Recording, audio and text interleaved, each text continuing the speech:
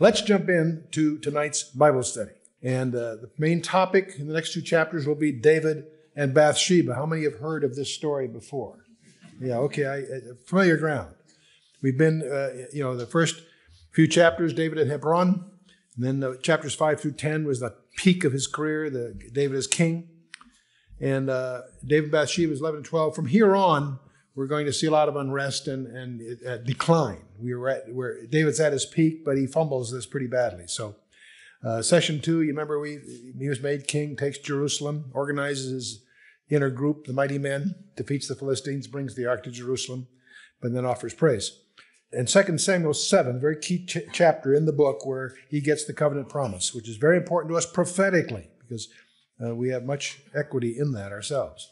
Session 3, we talked about his victories, how he organizes government, honors the descendants of Saul, and so forth. So we're in session 4, and this is a little more dismal chapter. We're going to talk about David's famous sin. Not only adultery, but murder, supporting that. But we'll also explore his repentance, and we'll detour a little bit into Psalm 51, which is one of 3 Psalms that he wrote about this. But so that's by way of review and introduction. You know, it's often crushing for us to discover that a person we admire has faults. In many ways, there's no one that we admire more than David. Incredible general, administrator, poet, songwriter, and so forth. This is always discouraging when a friend that we admire falls short, or a political leader that we support suffers his own particular Watergate, what have you. And often we feel a bitterness that's hard to overcome. And certainly David is one of the most exceptional men. His faith is mentioned in both Testaments. But we discover that he too had feet of clay, so to speak. And the saint is revealed as a sinner. We wonder, why does God hold up as examples men and women who have such obvious flaws? Have you wondered about that? All through the Bible, you'll find the greatest heroes have flaws. So for one thing, we're reminded through all this that God is a realist. His book, the Bible, doesn't contain any let's pretend whitewash of believers. And so we should appreciate that we too can come to God in spite of our own weaknesses. That's part of the message here, I think. God won't overlook them, but he won't be surprised by our failures either. He knows that you and I, we're dust. Now, another aspect, the revealing of the saints' failures helps us, I think, to identify with them. They're real people, not stereotypes, if you will. See, if David or Abraham or whoever was represented as spiritually perfect, you and I would have a tough time feeling close or similar to them. And so God is trying to teach us through their lives that we too are relevant to him despite the faults. And if that's all right for a spiritual giant like David, what about poor struggling me? If there's a big gap, we have a problem with that. So the New Testament affirms in 1 Corinthians 10:13, no temptation has seized you except what is common to man. So let's remember that, and that's what we're really seeing. So we're all bound up in the shared ties of humanity. We're all part of the same family in that sense. Let's just jump in then to 2 Samuel chapter 11, verse 1. It came to pass, after the year was expired at the time when kings go forth to battle, that David sent Joab and his servants with him and all Israel, and they destroyed the children of Ammon and besieged Rabbah. But David tarried still at Jerusalem. You see, the springtime was the time of commencing military operations. Typically, they all stayed clear of the bad weather in the winter. And now this expedition we're dealing with here took place the year following the war against the Syrians. And you may recall from our previous discussions that because the disaster of the former campaign fell primarily on the Syrian mercenaries, and thus the Ammonites had not been punished for their insult to their ambassadors and all of that. So this is really a follow-up to what we were talking about in previous chapters. And so David ordered Joab to launch an invasion of Rabbah, which is the capital of Ammon, the Ammonites, if you will. Rabbah is modern Amman in Jordan, incidentally. It was called Philadelphia in the Hellenistic times, but it's about 20 miles east of the Jordan at the head of the Wadi Amman. Now, it's interesting. Most kings led their armies personally, but here David, for reasons that aren't mentioned, remained in Jerusalem. And this may also be a factor that we should consider. It's suggestive in the subsequent events. David should have been with his troops, but apparently he was tarrying in Jerusalem, tarrying in the modern sense of that term. Verse 2. It came to pass in the eveningtide that David arose from off his bed and walked upon the roof of the king's house. And from the roof he saw a woman washing herself, and the woman was very beautiful to look upon. David sent and inquired after the woman, and one said, Is not this Bathsheba, the daughter of Eliam, the wife of Uriah the Hittite? Now let's just slow down here a little bit and try to put this in perspective. Bathsheba was on her rooftop taking a bath. I won't ask for a show of hands, but rhetorical question, how many of you girls draw the drapes when you undress in your room? Right? You could be on the 12th floor of a hotel. You still do that, don't you? It's a question of modesty, so to speak. Do you suppose that Bathsheba was aware of the fact that the king's balcony overlooked her backyard? I suspect that wasn't a surprise. I suspect she knew that. I'm going to suggest here, I'm not excusing David, but Bathsheba was not without blame. She'll end up coming at his request, seemingly without hesitation, and offered no resistance to his desires, at least so far as the record's concerned. If she's bathing there where anyone can look down from a roof, it doesn't say much for her modesty. It may even indicate an ulterior motive, as some of the commentators suggest. Now, by the way, she probably was not a stranger, and we'll come back to that in a minute. David, of course, sent messengers, took her. She came in unto him, and he lay with her, for she was purified from her uncleanness, and she returned unto her house. And the woman conceived and sent and told David and said, I am with child. David probably had to make a promise or express a stipulation to Bathsheba before she complied with the royal will. Because, incidentally, as we get to know more about Bathsheba, she's obviously not only a very attractive, transcendent beauty, she apparently was a woman with superior talents and address. Because, first of all, we're going to discover that she'll obtain the object of her ambitions. She will see that her fourth son will succeed to the throne. Her promptitude to give notice of her pregnancy will surface here in a minute. There's some good reasons for that. And in her activity later in defeating Adonijah's natural expectation of succeeding the crown, she's clearly pulling the strings in the palace. She'll express great dignity as the mother of the king when Solomon takes over. So this indicates that she had just natural talents for ascendancy that she gained and maintained over David. Now, by the way, he perhaps had ample leisure and opportunity to discover the punishment of this unhappy connection in more ways than one. Often the punishment in adultery is giving each of them to each other. That's another lesson sometime. But anyway, now the woman conceived and sent to David, told David that I'm with child. Being pregnant by the king, of course, put her in great distress for several reasons. In addition to the king's honor, she also is concerned for her safety, because death was the punishment for an adulteress from Leviticus 20, verse 10. So let's see how this all unfolds. This is just a summary of some of her talents that I've just covered. Obtaining the object of her ambitions, her promptitude in disclosing her pregnancy, her activity in defeating Adonijah's expectation, succeeding to the crown, son succession to the throne, their dignity, and so forth. Anyway, verse 6, David sent to Joab saying, remember Joab now. Joab is the military commander, and he has served David faithfully for some years.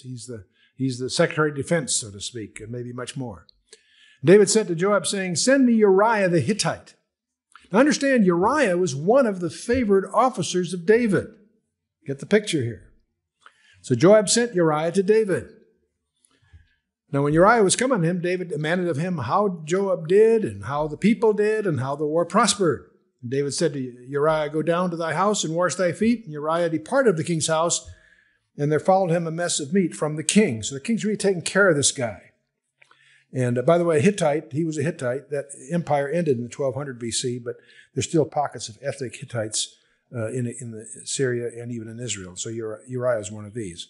What's interesting here, David calls him in, gets a routine briefing from him, and what's he trying to do? He's trying to get Uriah to go home to be with his wife.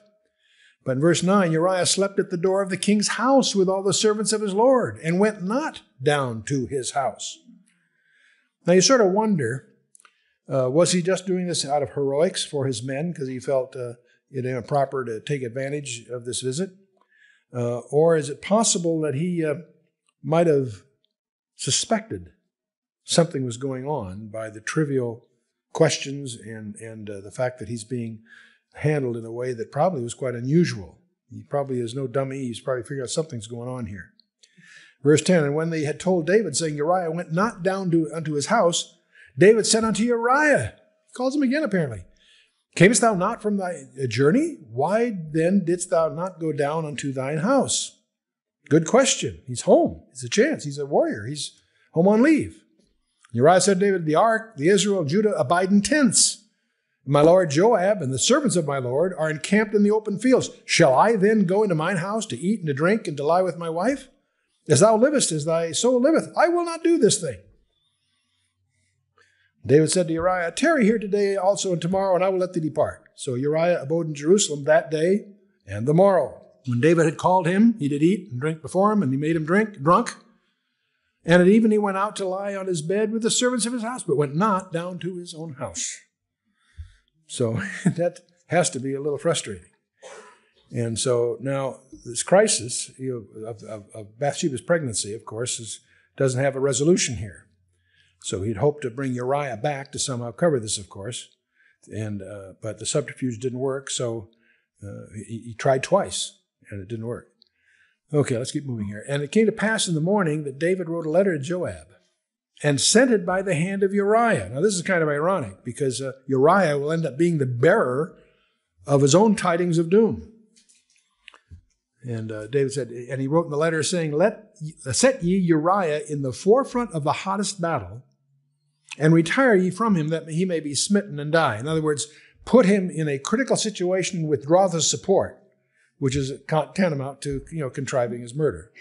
So Joab the general was accustomed to taking human life, and he served David faithfully for many years. So he probably had a view to his own interests here too, because doing some compromising for David puts him in a strong position relative to David. David's going to have to take care of this guy because he's on the inside. So politics here are disturbing. But anyway, it came to pass when Joab observed the city that he assigned Uriah unto a place where he knew that valiant men were.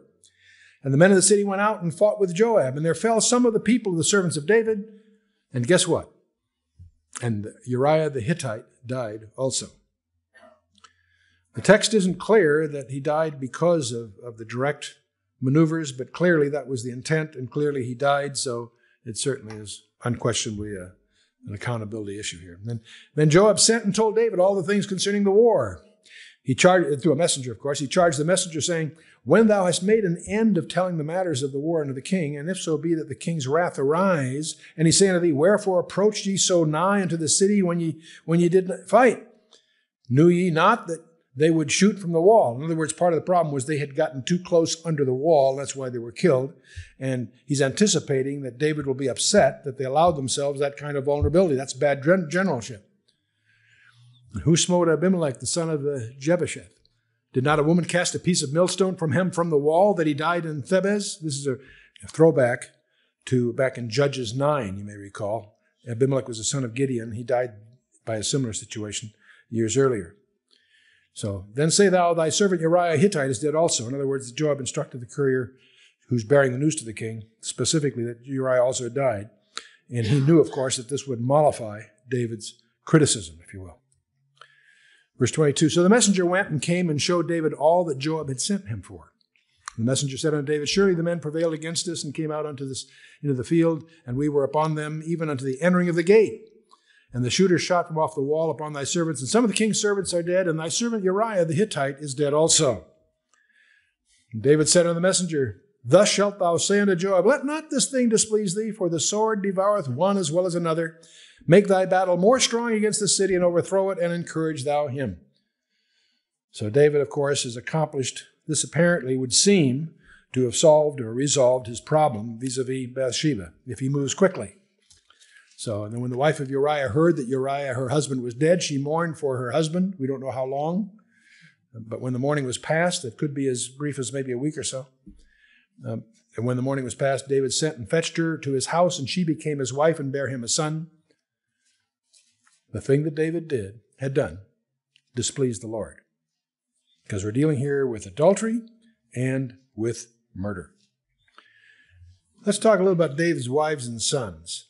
He had many wives. The first was Michal, and then Ahinoam, who had Ammon. We'll hear about Ammon in our next session. Abigail, you remember that was Nabal's widow, pretty sharp gal. She has a son by David called Gilead.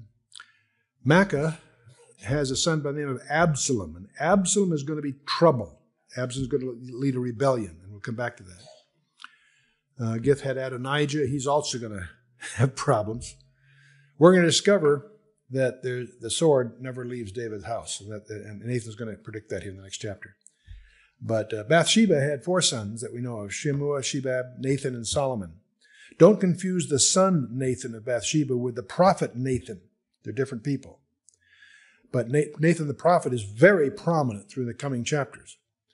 The son of Bathsheba by the name of Nathan is important when you get to the book of Luke, because that's the path that Luke takes in his genealogy to get around the blood curse of Jeremiah 22.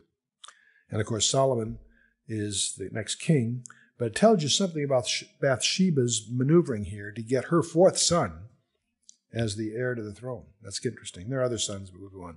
But Absalom is a guy that's going to be important here shortly. So let's talk about relationships. Bathsheba, when she was introduced, turns out to be the son of Eliam. You may not pick up on that in the earlier verses, but there's a relevance here. And obviously she marries Uriah, one of David's key officers. David comes along, and of course that wipes out Uriah, and he takes Bathsheba to wife. But Absalom, later on, is going to lead a rebellion against David and create all kinds of problems. One of the things that you'll pick up in subsequent chapters is his primary encourager and counselor is a guy by the name of Ahithophel, which is David's counselor. Who is Ahithophel? Well, he happens to be the father of Eliam. Now, suddenly the fog lifts as you read the subsequent chapters. Unless you put the details together, you may miss the dynamics here. But Ahithophel has never forgiven David for dishonoring his granddaughter and murdering his grandson-in-law. So when Absalom starts to lead the rebellion, Ahithophel sides with Absalom. It's an ill-fated thing, but it's a mess, and that's part of what David's inheriting out of this whole thing, is the sword never leaves his house. And Uriah, of course, is part of Ahithophel's grief too. Well, now that brings us to chapter 12. We're making good. We're moving right along here. Nathan the prophet. We're going to see a lot of him. 2 Samuel chapter 12, verse 1, and the Lord sent Nathan unto David. And he came unto him and said unto him, there were 2 men in one city, one rich and another poor. He's going to tell a story. This is a very common way of introducing an idea. The rich man had exceeding many flocks and herds. But the poor man had nothing, save one little ewe lamb, which he bought and nourished up. And it grew up together with him and with his children. It did eat of his own meat and drank of his own cup. In other words, he's a pet in the house, is the point. And he lay in his bosom and was unto him as a daughter. Now, if you yourself or you know people have had special pets, you know how dear that can be. So that's the picture that Nathan is painting here for David. Nathan continues, says, there came a traveler unto the rich man, and he spared to take of his own flock and of his own herd to dress for the wayfaring man that was to come unto him. But he took the poor man's lamb and dressed it for the man that was come to him. So here's the rich man who has all kinds of flocks. He needs a lamb for his guest, and he takes this pet of this poor man. This obviously is, getting David upset. David recognized this is unfair. David's anger was greatly kindled against the man. And he said to Nathan, as the Lord liveth, the man that hath done this thing shall surely die. Now, by the way, the death penalty was not appropriate for that kind of thing, by the way, despite all this. Kidnapping was a capital offense. And so if you view the lamb as if it had been a daughter, in Exodus 21:16, you could argue that that's a capital offense. But normally, you would have just to restore 4 lambs for the one that was stolen is the typical thing, the 4 for 1. I want you to remember that in a minute. And he goes on, he said, and he shall restore the lamb fourfold because he did this thing and because he had no pity. Now, the capital crime thing is sort of extended here, but the fourfold lamb thing is going to be interesting as we go on here. Well, can you imagine? David's enraged by this story. He's really upset. And then Nathan drops his bombshell. Nathan said to David, "Thou art the man." David must have been. Can you see the drama? Can you imagine David's reaction? He's been sandbagged here. "Thus saith the Lord God of Israel, I anointed thee king over Israel, and I delivered thee out of the hand of Saul, and I gave thee thy master's house and thy master's wives into thy bosom, and I gave thee the house of Israel and of Judah. And if that had been too little, I would moreover have given unto thee such and such things." This is God talking through Nathan. "Wherefore hast thou despised the commandment of the Lord to do evil in his sight? Thou hast killed Uriah the Hittite with the sword, and hast taken his wife to be thy wife, and hast slain him by the sword of the children of Ammon. Now therefore the sword shall never depart from thine house, because thou hast despised me, and hast taken the wife of Uriah the Hittite to be thy wife." Boy, the sword will never depart from your house. How many sons did David lose? 4. You see the parallel? I think that's interesting. I mean, not right away. There's Adonijah and Absalom and so forth. "Behold, I will raise up evil against thee out of thine own house." See, several of his, one rapes a sister, and others, 2 different contenders for the throne and so forth. "And I will take thy wives before thine eyes, and give them unto thy neighbor, and he shall lie with thy wives in the sight of this sun. For thou did it secretly, but I will do this thing before all of Israel and before the sun." In subsequent chapters, we're going to see that Absalom, in his rebellion, deliberately to disgrace David on the rooftop, in effect, before the sight of Israel, takes all his concubines. "Thou didst it secretly, but God says, I will do this thing before all Israel, before the sun." What's David's reaction? This is the key to the whole story. What's David's reaction? He blew it. He did a terrible thing. Can't excuse it. And yet his response is commendable. David said unto Nathan, "I have sinned against the Lord." And Nathan said unto David, "The Lord also hath put away thy sin, thou shalt not die. Howbeit, because by this deed thou hast given great occasion to the enemies of the Lord to blaspheme, the child that is born unto thee shall surely die." That's the first of his losses, not the last. Given occasion to the enemies of the Lord to blaspheme. That's an interesting phrase. We should keep that in mind. When we blow it, when we stumble, when we fail, whatever, not necessarily like David did. There's other ways to stumble. We find all kinds of ways to stumble. But one of the byproducts of that, part of the implications of that, is we give occasion for the enemies of God to blaspheme. How tragic it is, whether it's on television or other forms of public media, when we see these charlatans conduct things that have to be an offense, a stench in the nostrils of God. How that gives the enemies of God occasion to blaspheme. "Nathan departed unto his house, and the Lord struck the child that Uriah's wife bare unto David, and it was very sick." Here's an interesting incident we want to study carefully. "David therefore besought God for the child, and David fasted and went in and lay all night upon the earth. The elders of his house arose and went him to raise him up from the earth, but he would not, neither did he eat bread with him." So David is really concerned about the child's sickness. "And it came to pass on the 7th day," this goes on for a whole week, "on the 7th day, the child died. And the servants of David feared to tell him the child was dead. For they said, Behold, while the child was yet alive, we spake unto him, and he would not hearken unto our voice. How will he then vex himself if we tell him the child is dead?" They're afraid to tell him. Strange thing happens. But when David saw that his servants whispered, David perceived that the child was dead. Therefore David said unto his servants, "Is the child dead?" They said, "He is dead." Then David arose from the earth, washed, anointed himself, changed his apparel, came into the house of the Lord, and worshipped. Then he came to his own house, and when he required, they set bread before him, and he ate. Once the child was dead, he scrubbed up, went back to business as usual. Now they're really confused. Then said his servants unto him, What thing is this that thou hast done? Thou didst fast and weep for the child while it was alive. But when the child was dead, thou didst rise and eat bread. David said, While the child was yet alive, I fasted and wept, for I said, Who can tell whether God will be gracious to me that the child may live? But now he is dead, wherefore should I fast? Can I bring him back again? I shall go to him, but he shall not return to me. Now, on this little verse hangs an insight. It's dangerous to make doctrine on a single little glimpse, on the one hand. But this is one of several reasons that many theologians take for granted that a child, before the age of accountability, is saved. Because David says, I shall go to him. In other words, when David dies, he will be with his child. David took that for granted, okay? But he shall not return. The child will not come back to life, but I'll be with him in the afterlife or whatever. See, get the point? Now, there's another verse, as long as we're on that topic, there's another verse you should be sensitive to, a highly technical thing, but provocative.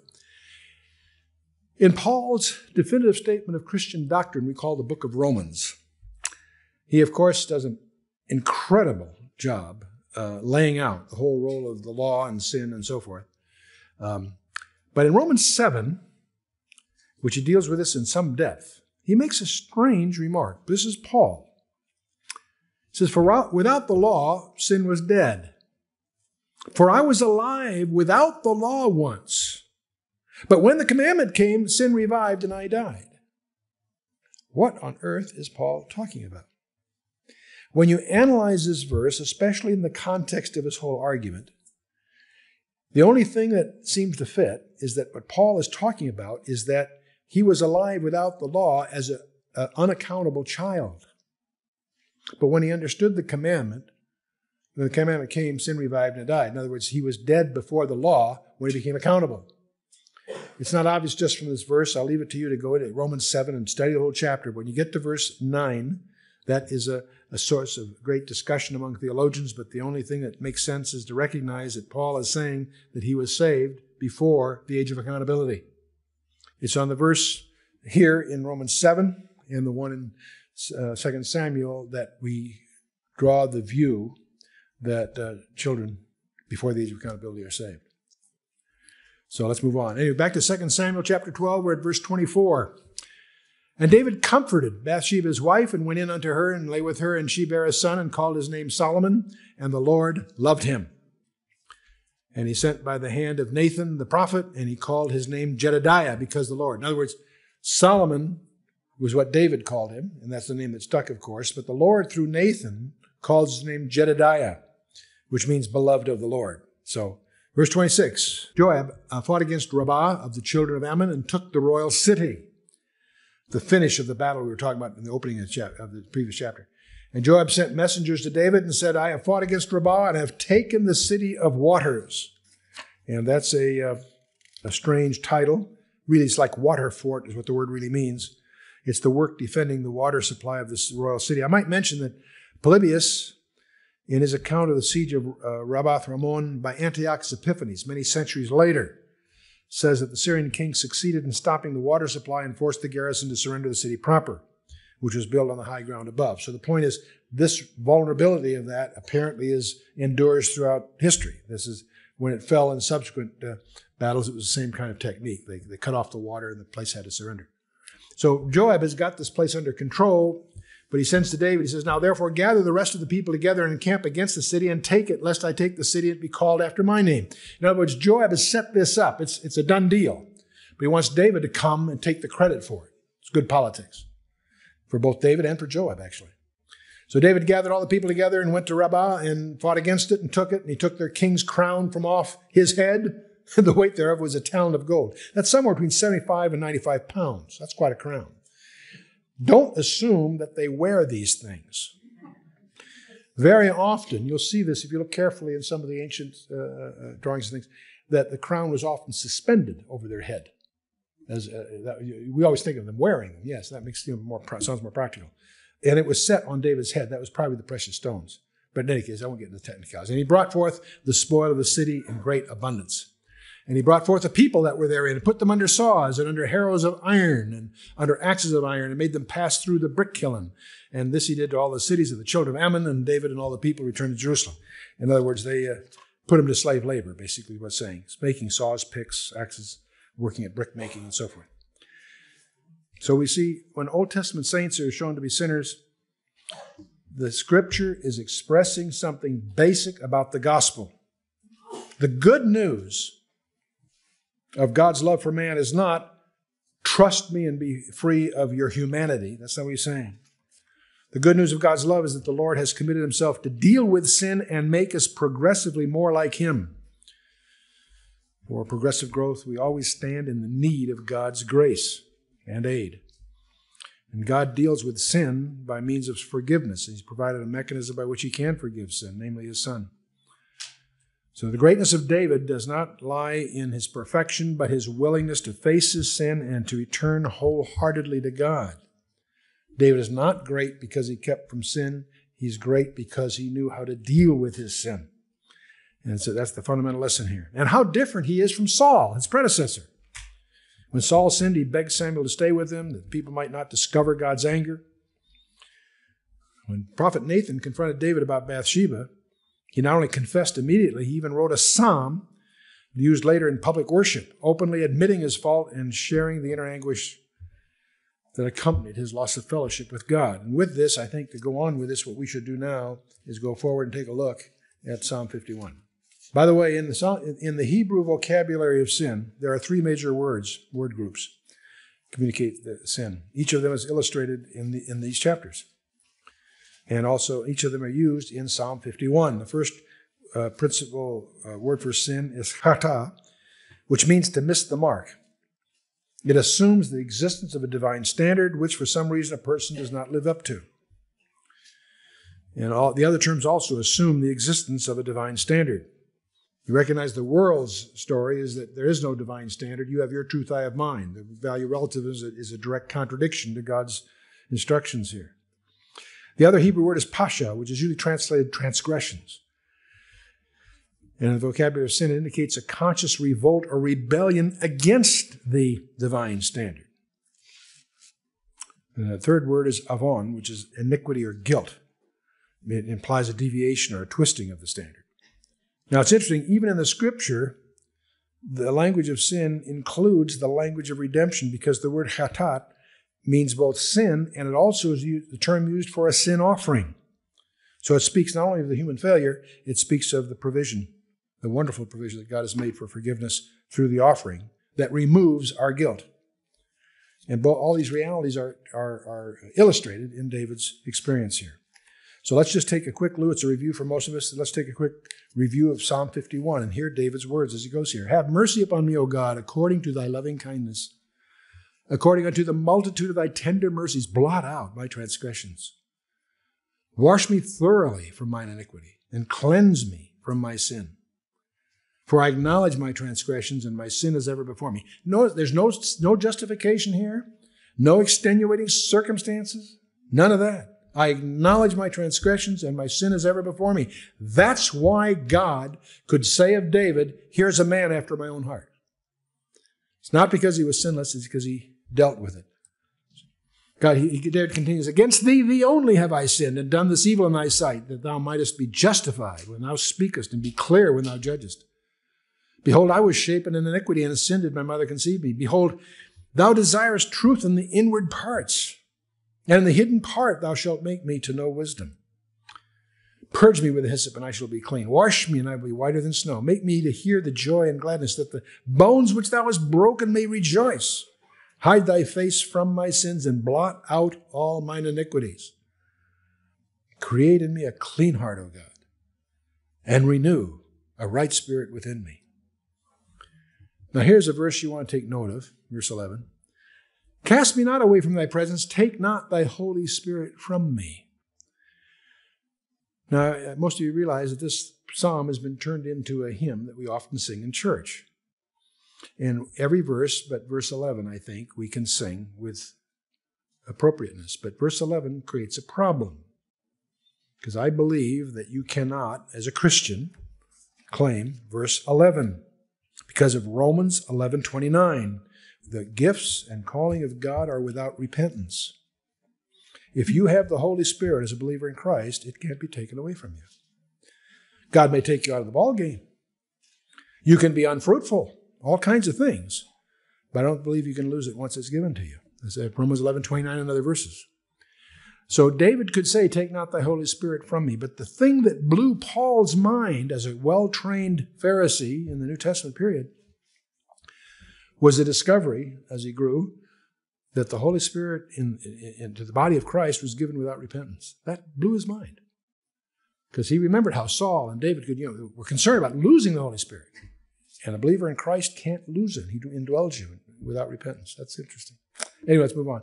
Restore unto me the joy of thy salvation. Uphold me with thy free spirit. Then will I teach transgressors thy ways, and sinners shall be converted unto thee. Deliver me from blood guiltiness, O God. Thou God of my salvation, and my tongue shall sing aloud of thy righteousness. O Lord, open thou my lips, and my mouth shall show forth thy praise. For thou desirest not sacrifice, or else I'd give it. Thou delightest not in burnt offerings. The sacrifice of God are a broken spirit, a broken and contrite heart, O God. Thou wilt not despise. Do good in thy good pleasure unto Zion. Build thou the walls of Jerusalem. Then shalt thou be pleased with the sacrifice of righteousness, with burnt offering and whole burnt offering. Then shall they offer bullocks upon thine altar. And so it goes. See, David actually penetrated to the heart of the matter. His was no legal relationship with some bookkeeper God who cares only about balancing books. That's not David's relationship. He did not rush to ask God what he could do to make up for his sin. Instead, David realized that God's concern is personal rather than legal in nature. A contrite heart means more to God than anything that anyone could possibly do for him. And of course, with his heart attitude corrected, forgiveness could flow and the Spirit of God could work again to cleanse David. And when he was cleansed, God would work through David to do good for Zion and all his people. That's the way the thing closes. God did not condone David's sins and failings. That's not the point. But we can praise God for moving David to share honesty with us. His experience is a lesson for all of us. Through David, we can learn fresh lessons about the grace of God, and we are reminded that you and I are invited to come boldly to the Lord too, that he may meet us in our needs. We may not have had adulterous relationships, we may not have murdered a husband and all that, but whatever it is we have done, Christ died for and paid for. And the lesson here is that God is concerned with the condition of our heart, so that he might repair. And next session, the decline continues. We're going to have this sordid episode of Amnon in chapter 13, the sin and murder of Amnon. And chapter 14, we'll see Absalom estranged from David. And Absalom attempts to capture the kingdom in chapter 15. And as you study the 3 chapters, we'll take 3 chapters next time, 13, 14, 15, when we meet again. As you read those chapters, just to make a note of Ahithophel behind the scenes as Absalom's counselor. Let's stand for a closing word of prayer. If there is a specific sin in your life that is encumbering your relationship with God, if there's something you haven't dealt with, let this be an occasion for each of us, like David, to go before the Lord and acknowledge it so that God can focus. God's concern is the condition of our heart. There's nothing you and I can do to repair the damage that we do daily. But God has taken care of that if we will but confess it to him and repent of it. Let's bow our hearts. Father, we thank you for the lessons from David. Just as you cannot condone what he did, we know, Father, you cannot condone what we did. But we thank you, Father, you've gone to such extremes is to pay for our sin with the gift of your Son, Jesus Christ. We thank you for the lessons here, Father, lessons of real people, not stereotypes, people who had failings. But we thank you for David's repentance. We thank you for David's response and the lessons in his response. Oh, Father, that our response might be the same, that we too would acknowledge our sin before you. And we would repent of what we've done. We just do pray, Father, that you would forgive us and cleanse us and renew us into fellowship as we plead the blood of our Lord and Savior Jesus Christ, shed for us for this very reason. And Father, as we go forth, we pray, Father, that you would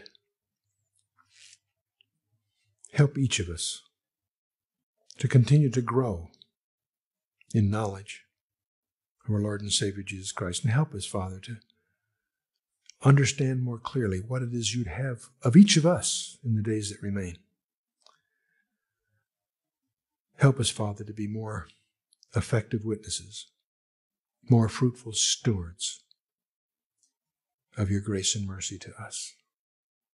Help us, Father, to be more pleasing in your sight. As we commit ourselves